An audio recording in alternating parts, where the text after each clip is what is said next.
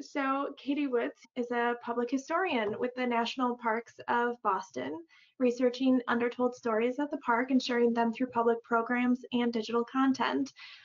You received your Master of Arts in Public History from Northeastern University in May 2019 and a certificate in Digital Humanities from Northeastern with the digital project focused on Luxembourg, U.S. World War II history and memory from Grateful Friends, which you collaborated on with Megan Woods.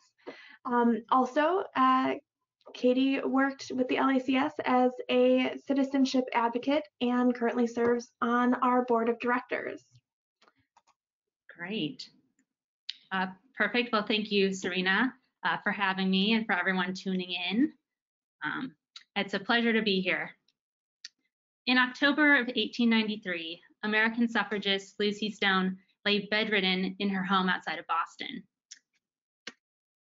After close to 5 decades of working for the rights of women and other oppressed groups, her age and poor health had finally caught up to her. As her daughter, Alice Stone Blackwell, tended to Lucy in her final hours, she whispered to her daughter one final call to action: make the world better. While it would take another 27 years for the 19th Amendment to be enshrined in the United States Constitution, Lucy Stone had served as a loyal foremother to the movement, laying the groundwork for so many who followed her. In the days that followed Lucy Stone's death, the country recognized her significant contributions to the movement. Suffrage leader Elizabeth Cady Stanton recognized, quote, Lucy Stone was the first person by whom the heart of the American public was widely and deeply stirred on the woman question. The noted activist Frederick Douglass declared her, quote, a tower of strength to the women's movement. Obituaries spanned newspapers across the country, with the Washington Post calling her the first woman suffragist. And even all the way in Wisconsin, the Milwaukee Journal declared Lucy's death left, quote, a vacancy in ranks of women suffragists that will not be easily filled, and that, quote, only those who have followed the progress of women's rights know in what great measure Lucy Stone contributed by years of hard work, years of abuse and ridicule, to the advancement of a cause in which she so thoroughly believed. So even with these few examples, we see the supposed indelible mark Lucy Stone left on the country. But let me ask you a question. How many of you have heard of Lucy Stone before today or before this conference? And I believe Serena set up a poll so we can actually ask you. Let's see if I can figure out. Oh, perfect. Great. So just select one of the following. And I'm curious to see what your responses are. The options are: I've never heard of her before, her name sounds familiar, but I don't know much about her, or I know all about Lucy Stone.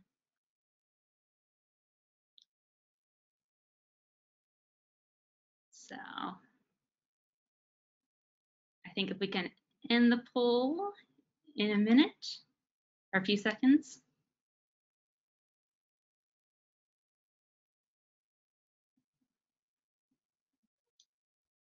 Great, interesting.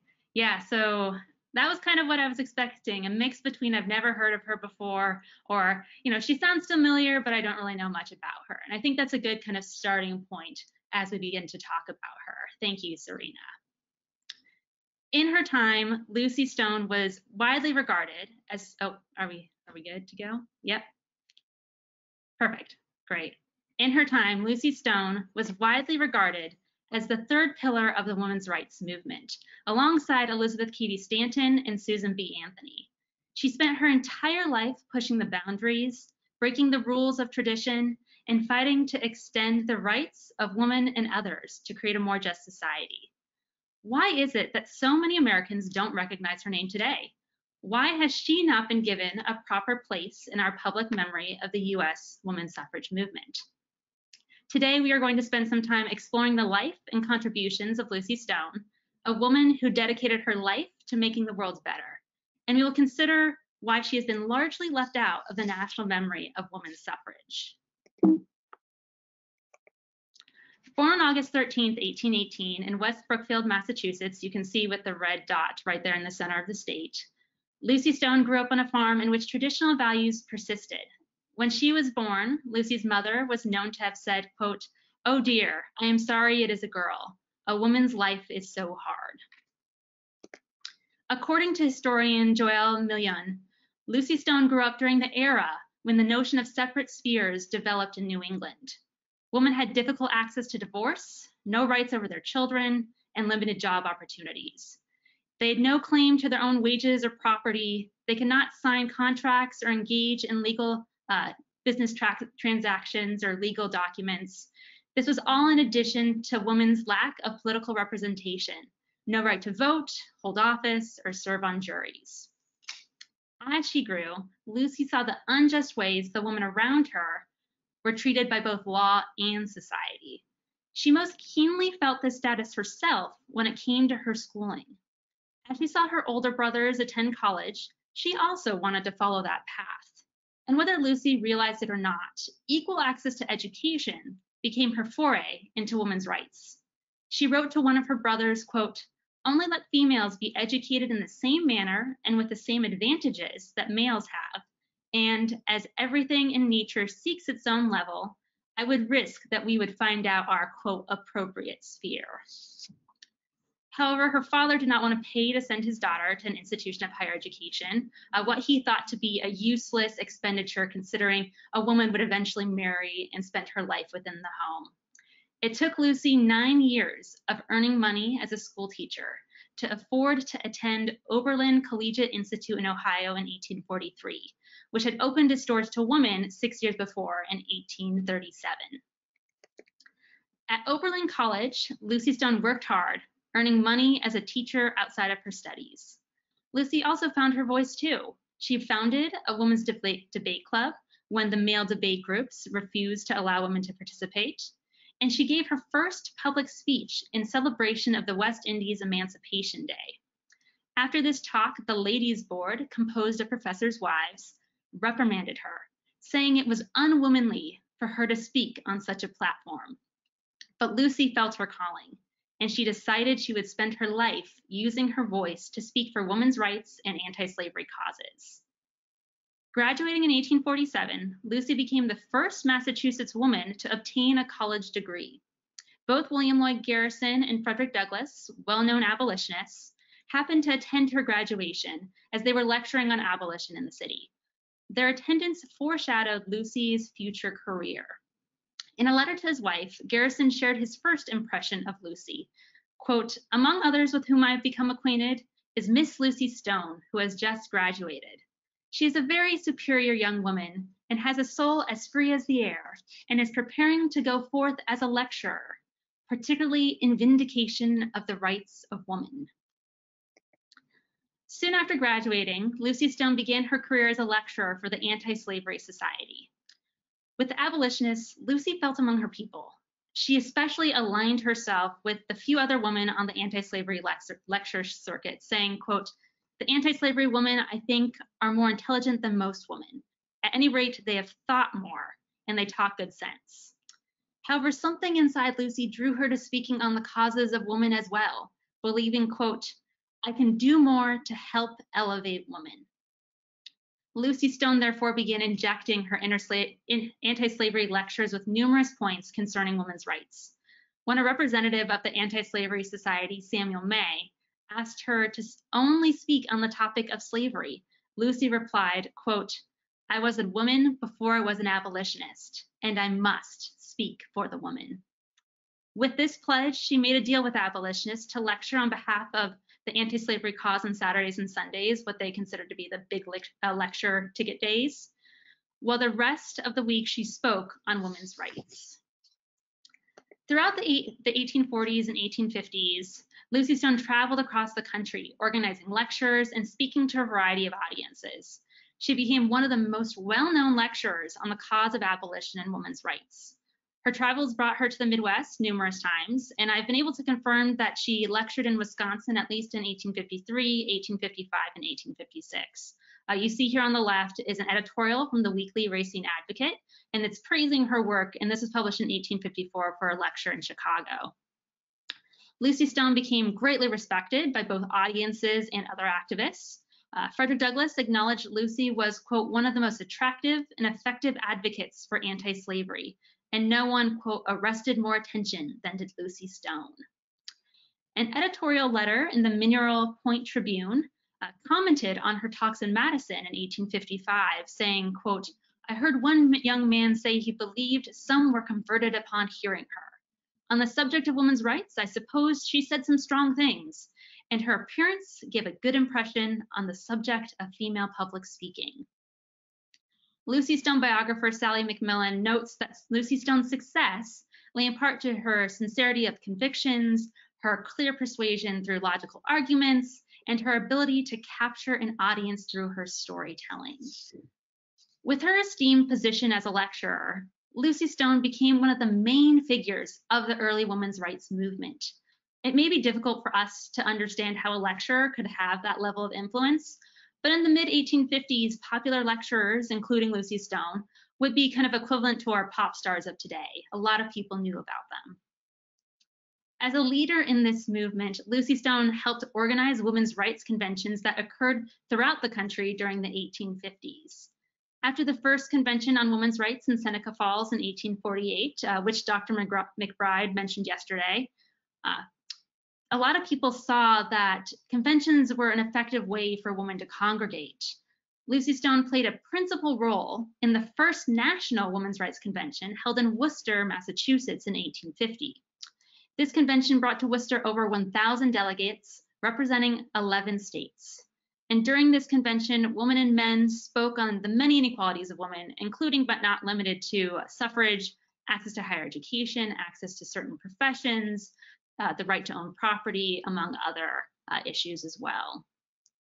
Newspaper accounts, while mixed, drew lots of widespread attention to the early women's rights movement. The success of this event led to national conventions being held annually throughout the country over the next decade. While some activists disagreed over the true effectiveness of these conventions, many believe these yearly conventions proved essential to laying the groundwork for the movement, bringing together women from across the country to discuss women's rights issues. Lucy Stone's passion for women's causes translated into her personal life as well. While Lucy never believed she would marry, as she did not want to submit to any person, she fell in love with a merchant from Ohio named Henry Blackwell. After years of courting, Blackwell won her over by willingly pledging himself to the causes she cared so deeply about. For their marriage in 1855, the two wrote and published a marriage protest, opposing the laws of marriage that required women to obey their husbands. I've included the full protest here, but I'll just read the main paragraph aloud. Quote, while we acknowledge our mutual affection by publicly assuming the sacred relationship of husband and wife, yet in justice to ourselves and a great principle, we deem it a duty to declare that this act on our part implies no sanction of, nor promise of voluntary obedience to, such of the present laws of marriage as refuse to recognize the wife as an independent, rational being, while they confer upon the husband an injurious and unnatural superiority, investing with him legal powers which no honorable man would exercise and which no man should possess. And then they go on to protest specific laws regarding husbands and wives. So while the marriage protest in itself, was widely published and considered radical by many, Lucy took an even more radical step, and that is by keeping her maiden name and not taking her husband's. She did this after checking with lawyers and finding that it was completely legal. She did so, and that kind of helped to start a new tradition that we carry on today. And this truly was widely unheard of. She was one of the first activists, if not the first activist, to keep her maiden name and not include her husband's name in any part of her name. She would sign legal documents saying Lucy Stone, comma, wife of Henry Blackwell. And she would make a point to correct anyone who called her Mrs. Blackwell. Together, Lucy and Henry moved around in the early years of their marriage as Lucy continued to lecture. And we see here on the left an example of a lecture held at Young's Hall in Milwaukee in 1855. Notice that they advertised her Mrs. Lucy Stone Blackwell. I'm sure if she saw that, she would have not been pleased. They even temporarily moved to Viroqua, Wisconsin in May 1856, as Henry Blackwell had bought land in Wisconsin, hoping to sell it at a profit. They stayed here until after her Midwest lecture tour finished in the fall, in which she visited towns in Wisconsin, including Racine, Milwaukee, Madison, and Janesville. I found this great historical marker in Viroqua, and I'll just read it aloud. Here, July 4th, 1856, Lucy Stone, Morning Star of the women's rights movement, delivered the first women's rights address and anti-slavery speech ever given by a woman in the Great Northwest. The platform broke down. Rising unhurt, she cried, "So will this nation fall unless slavery is abolished." The world for women has been revolutionized, largely through the efforts of Lucy Stone and her co-workers. In 1857, Lucy Stone gave birth to the pair's only child, Alice Stone Blackwell. Raising Alice over the next few years took her temporarily away from the movement. Despite this break, Lucy had already cemented her status as an organizer and leader of the women's rights movement. Her oratory during the 1850s on the anti-slavery and women's rights lecture circuits had made her nationally renowned. As the New York Tribune commented, quote, "The public mind instinctively fastens upon this little person as being what she really is, the heart and soul of this crusade." While the Civil War put the movement on standby, questions arose following the war that led Lucy Stone on a diverging path from many of the other leaders of the strengthening suffrage movement, primarily Elizabeth Cady Stanton and Susan B. Anthony. Lizzie mentioned this rift yesterday, and so I'm going to be going a little bit more in depth today. Back in the 1850s and early 1860s, Lucy Stone had formed strong working relationships with both Elizabeth Cady Stanton and Susan B. Anthony. She became particularly close with Anthony, as in the early years, they were both single women making a living, advocating for justice for women. Lucy Stone said of Anthony, quote, "She is the bravest woman I know. I love her dearly." Anthony wrote to Stone saying, quote, "You are doing an amount of good rarely exceeded by any laborer in the reforms." In the years following the Civil War, their close relationship started to crumble. This arose primarily out of the question of universal suffrage that would not be limited by a person's race or sex.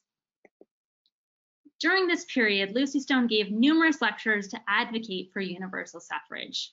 Along with Stanton, Anthony, and other former abolitionists, Stone helped to form the American Equal Rights Association, known as ERA, in 1866, which focused on winning universal suffrage. And we see here a memorial sent to Congress by ERA petitioning for granting suffrage to all regardless of race or sex. However, it became clear that many decided to focus on securing the citizenship and voting rights of African American men, excluding women. Abolitionist Wendell Phillips called on women to wait when he declared, quote, "One question at a time, the hour belongs to the Negro."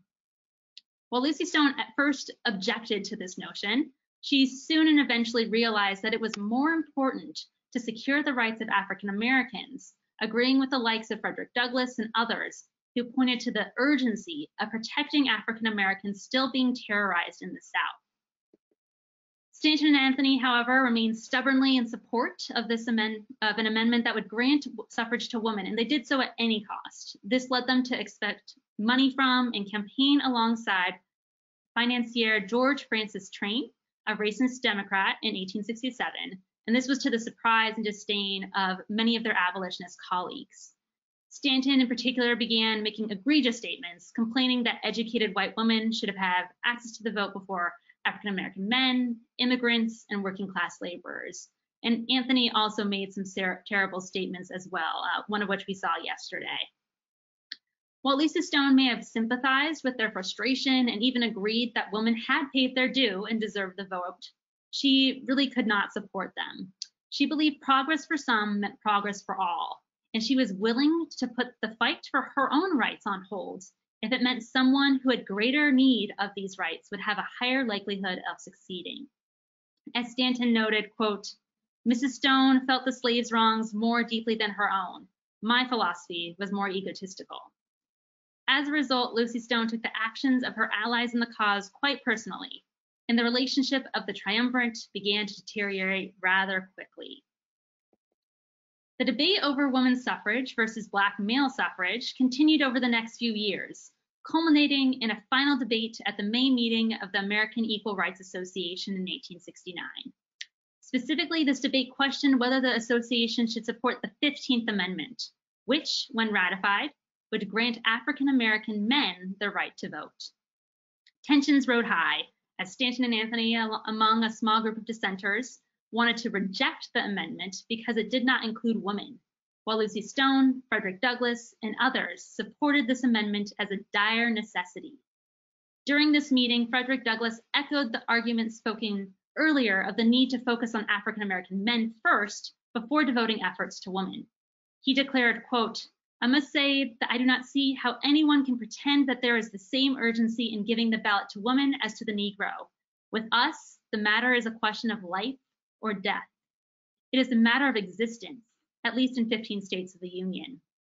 When women, because they are women, are hunted down through the cities of New York and New Orleans, when they are objects of insult and outrage at every turn, when they are in danger of having their homes burnt down over their heads, when their children are not allowed to enter schools, then they will have an urgency to obtain the ballot equal to our own." After 2 decades of cooperation and a united front, it was in this moment that the suffrage movement split into 2 factions. Stanton and Anthony first created the National Women's Suffrage Association, known as NWSA, and it was headquartered in New York, and we see the constitution of it on the left here. While Lucy Stone and other abolitionists turned suffragists who supported the 15th Amendment, including Henry Ward Beecher, William Lloyd Garrison, and Julia Ward Howe, just to name a few, they created the American Women's Suffrage Association, the AWSA, headquartered in Boston. These 2 associations differed in objectives, tactics, and membership. NWSA had a broad campaign of demands, focusing on property rights, divorce rights, women's suffrage, among others. The AWSA, while it supported those more general women's rights issues, they focused primarily on women's suffrage. The NWSA focused on passing a federal amendment on women's suffrage, while AWSA believed in creating a grassroots organization within the states to grant suffrage on a state level. NWSA had a much more limited membership, while AWSA had a much larger and more expansive membership that included men in leadership positions as well. You can kind of get a sense by this image on the right here for an AWSA event in Minneapolis. And eventually, NWSA did begin to expand its membership and include men in leadership positions as well. So many historians argue that NWSA was a more radical organization, but I truly feel like this is up for debate. While there were radical elements of NWSA, I think that the AWSA does have some more radical and forward-thinking elements, particularly as many of its leaders were rooted in this abolitionist ideals of broader views of equality and justice. So I think that deserves some attention there. These 2 organizations remained at odds with each other for the following 2 decades. No longer a full-time lecturer, Lucy Stone now spent most of her time in Boston, accepting her calling as a leader of AWSA, as well as holding leadership positions in the New England Women's Suffrage Association and the Massachusetts Women's Suffrage Association. She held meetings, she gave speeches, organized suffrage bazaars, assisted in suffrage campaigns throughout the United States, and coordinated a variety of other suffrage-related activities, one of which you see on the left here is a ticket to the New England Women's Tea Party. So this was held on the 100-year anniversary of the Boston Tea Party, and it really celebrated the ideals that were mentioned and talked about during the Revolution and arguing for those ideals to be expanded to include women 100 years later. And Lucy Stone helped organize as well as spoke at that event. Lucy Stone also started the Woman's Journal, which became a nationally and even internationally recognized suffrage publication. The journal published national and international suffrage news, highlighted the struggles and successes of women, and became a platform for women writers and journalists. Decades later, suffrage leader Carrie Chapman Catt called the journal, quote, "a history maker and history recorder for the suffrage cause." The personal relationship between Lucy Stone and Elizabeth Cady Stanton and Susan B. Anthony remained icy, as each side blamed the other for the split in the movement. This likely occurred due to the stubbornness of the 3 women, Lucy herself even said of the relationship, quote, "I am too busy with the work that remains to take time to mend broken cisterns." It was not until 1887 that talks of unifying the organizations began. Lucy Stone's daughter and representative of the next generation of suffragists, Alice Stone Blackwell, served as an intermediary between the two sides. It took several years before the triumvirate agreed on the formation of a new organization in 1890 called the National American Woman Suffrage Association. And this was the suffrage organization that took women to the 19th Amendment. Despite this success, old habits die hard. Lucy Stone argued fervently for new leaders to take charge of this organization, saying in a letter to her friend and sister-in-law, Antoinette Brown Blackwell, quote, "Probably it would be best to let Mrs. Stanton, Susan, and I be honorary members who never hold office, the work devolving on younger people." With this, she recognized the need to hand over the reins to the next generation of suffragists, as well as bury the hatchet between the two sides, which she felt could only truly happen if they all took a step back. Anthony and Stanton overruled her. Stanton took over as president of this organization, and Anthony served as vice president. Lucy Stone never played a significant role in this organization. While a small reason might have been that the residual hurt feelings she felt towards Stanton and Anthony, her health was also declining. In the final years, she tried to remain as active as possible, yet she knew her years of service were coming to an end. While disappointed to know that she would not see full suffrage granted to women, Lucy remained grateful and hopeful. She wrote to William Lloyd Garrison Jr., son of the great abolitionist, in 1892, 1 year before her death, quote, "I am glad I was born, and that at a time when the world needed the service I could give." Lucy Stone leadership and decades of service to the cause of women's rights made her a beacon of light to the younger generations. Yet, 100 years on, why is she often left out or given a minimal role in our historical memory of suffrage? So in order for us to understand how Lucy Stone is remembered, we have to look back at who constructed the history of suffrage. And at the very beginning, it was Susan B. Anthony and Elizabeth Cady Stanton. Recognizing the importance of history and memory, Anthony and Stanton, along with another suffragist, Matilda Joslyn Gage, began to write a multi-volume history of the women's suffrage movement in the 1880s, decades before the 19th Amendment would be ratified. Lucy found this pursuit ridiculous, commenting on the project in a letter to Stanton, quote, "In regard to the history of women's rights movement, I do not think it can be written by anyone who is alive today." She argued, quote, "There will come a time when this greatest of all world movements will have made history, and then it can be written." Lucy Stone also objected to the one-sided nature of the project, saying, quote, "Your wing surely are not competent to write the history of our wing, nor should we be of yours." This note clearly foreshadows what was to happen. Ignoring these comments, Stanton and Anthony continued with their project. In doing so, they constructed the history of the early women's suffrage movement as they saw it. They provided a simplified history that put themselves and their organization on center stage, effectively limiting the contributions of Lucy Stone and the AWSA. They also conveniently left out the stickier aspects of their early activism, cleansing the history of its tensions. I will say that Lucy Stone does hold partial blame for this. Instead of both dismissing this project and refusing to participate in it, she could have advocated for the inclusion of herself and her organization to ensure that their contributions would be equally recognized. But she found this project inappropriate for the time and believed others would write a better history later on. In addition to this, Lucy Stone was never one who basked in attention. Her daughter recognized this trait of Lucy, remarking, quote, "Lucy Stone was one of the most modest and self-effacing of women. She had no thirst for fame. She kept no record of her work, did not save her press clippings, and when importuned to furnish particulars of her life or books of famous women, refused almost with horror." This noble trait sometimes frustrated her colleagues who felt that she deserved more recognition. So while Lucy Stone's disinterest in public recognition and widespread attention no doubt contributed to the way she has been or has not been remembered, I would say it's only an element of why she's been left out of the narrative. Shortly after publication, the volumes of History of Women's Suffrage became the eminent works of suffrage history, setting in stone for decades the history of the suffrage movement as told by these two women and their supporters. Their history became ingrained in popular memory, and many scholars referenced and continue to reference these works in scholarship, even though the volumes are largely biased and left out the participation of numerous suffragists, particularly African American suffragists. We see this most clearly in the argument over the start of the national organized suffrage movement.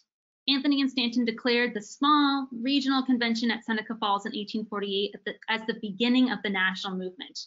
And while that is a significant event, especially with the Declaration of Sentiments that we heard about yesterday, others pointed to the first national conference in Worcester 2 years later as the true beginning. Yet today, what do we remember? We remember Seneca Falls and not Worcester.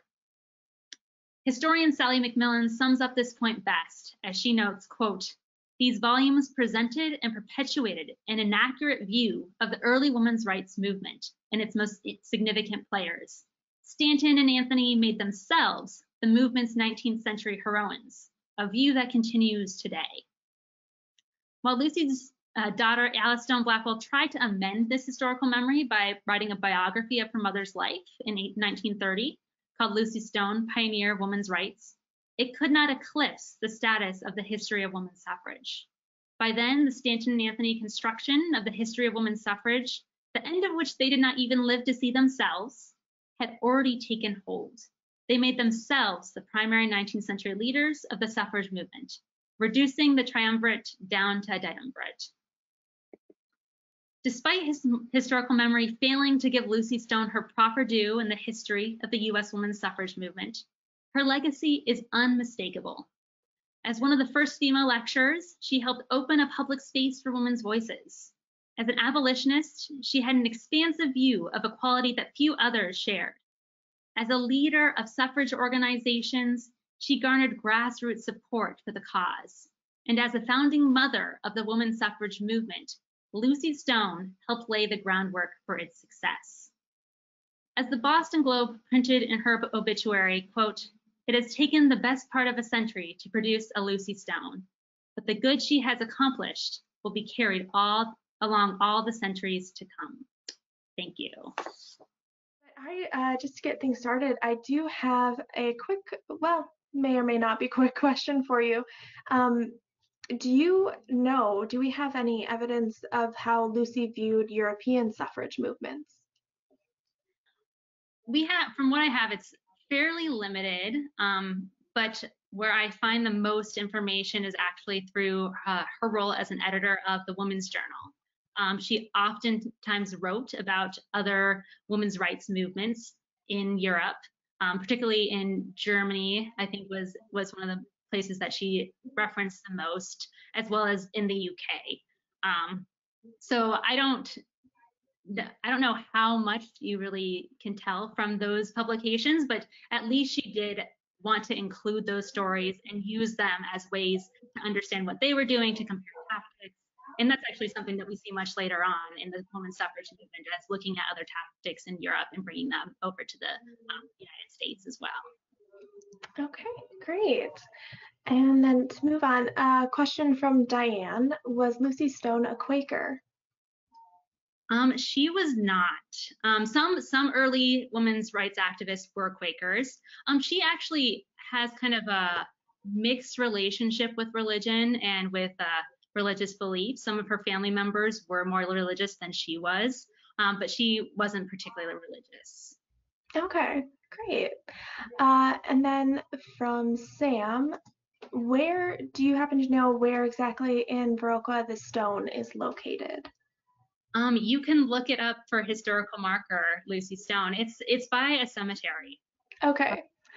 Yeah, but it is marked in Google Maps as kind of a point of interest. Oh, that's good. That's so cool. All right. I know that. It was great when I found that. Yeah. All right. So also from Diane, great presentation. Are there books that you would recommend that would include the Worcester conference? I feel like I said that wrong. Worcester. Thank you. Okay. And I learned how to pronounce all of these things. One resource that I would suggest, a lot of Lucy Stone's biographies would include some information on the Worcester Conference. I would actually suggest the Library of Congress does have information and original printouts of speeches from the Worcester Conference. So that would be actually, if you want to get to the primary sources, I would suggest the Library of Congress. But if you want more, if a list of books, Serena, I can always send you a list of sources to pass out. I was actually, because there's another question about history books and resources. So if you want to send me a list of what you used, that would be great. And if anybody in the audience would like to send me an email and ask if you would like that list, I can share it with you. Yes, because that was the next question. All right. So next question is from Michael. In your view, how important was the role that Alice Paul in the passage of the 19th? How important was the role that Alice Paul played in the passage of the 19th Amendment? Some give her more credit than others. Was that because of the split in the movement over tactics? Yeah, so that's actually another split later on in the movement. So we have the early split over the 15th, largely over the 15th Amendment. And then we have the kind of a later split. And because Alice Paul, she works with the main organization, the National American Woman Suffrage Association, early on in the early 1900s. But then after spending a few months in Europe, particularly in England, and learning their tactics of the militant suffragettes, and realizing that the main organization wasn't really willing to kind of go that extra step, she forms her own National Women's Party with Lucy Burns. And I would say they definitely deserve a role in the suffrage story. And that's why I always hesitate to have like a broad view of suffrage, just because there are so many different aspects and really, really interesting stories. And everyone played a significant role in the fight for the vote. And I would say Alice Paul, as well as the members of the National Women's Party, drew widespread attention. While a lot of people didn't like what they were doing and thought that they were being too radical, a lot of historians do say that they did play a significant role in drawing attention, forcing politicians to kind of take a stance. And so I would say, I think we would eventually have gotten there anyways, but I think they definitely kept it in the minds of the public with their, getting jailed, living in terrible conditions in jails. Like a lot of that drew a lot of widespread attention to the suffrage movement and their cause, especially in the final years. Okay. And then kind of on that note, what became of Alice Paul? How did she continue in the... So she continued with the National Women's Party following the ratification of the 19th Amendment, and she was the first one to advocate for the Equal Rights Amendment. So that started in the early 1920s, that movement. So she was part of that early movement. So a lot of suffragists, the fight wasn't over for them. While the 19th Amendment was a significant moment, a lot of women continued working for greater rights, and Alice Paul was definitely one of them. Okay. And then another question is more for you personally. What drew you to Lucy Stone's history and to pick kind of her out of everybody else involved in the suffrage movement? Yeah, so I work with the National Parks of Boston. So Lucy Stone is kind of one of our, historical figures that we hold up. And I really am fascinated by her story, and then the fact that she's never talked about. Outside of Massachusetts, few people know her. Maybe, she's a line in a textbook. But I think what fascinates me most about her story is just the way that she has been left out, even though in the early years, she was the women's rights advocate that people knew about. She helped get Anthony involved in the suffrage movement. She was really one of the pivotal figures of the early women's rights movement. So I'm fascinated by her story, her connection to abolition, working alongside a lot of African-American activists and later suffragists. So I appreciate her kind of broader vision for equality and justice based on who needed it at the time. Interesting. Unfortunately, we are out of time now. But thank you so much for telling us a little bit more about somebody we may not have heard of. My pleasure. Thank you.